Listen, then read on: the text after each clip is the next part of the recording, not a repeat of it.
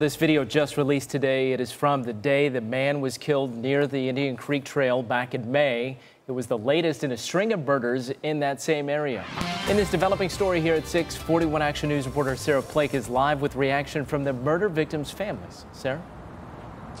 Yep, you'll have to pay close attention to this video. Police say that person could have some vital information about a murder right here on this trail. And for the families of other victims who've been murdered around this trail, they hope it can mean justice for them too. While police haven't released many leads in Mike Darby's murder on the Indian Creek Trail, this video might be the closest thing to a clue.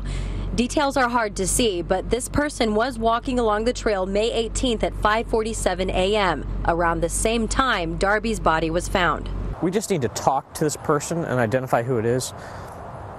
Definitely not a suspect or anything like that. It's just one more to-do list that we have to get done. One more thing we need to check off. It's just a piece of hope the restaurant owner's family is clinging to. We haven't forgotten you. We love you more than we ever said.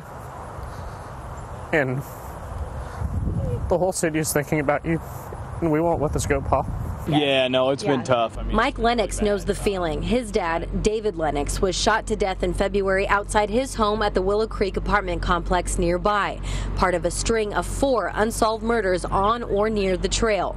Police said the murders are not related, but have similarities. We know what the Darby family is going through, and they know what we're going through, and you know, fortunately, there's not a lot of people that know what it's like to have their father murdered. But could this person have any information? Police need to find this person first. And hopefully this footage will break something open for the Darby family. Hopefully it'll break something open for our family as well.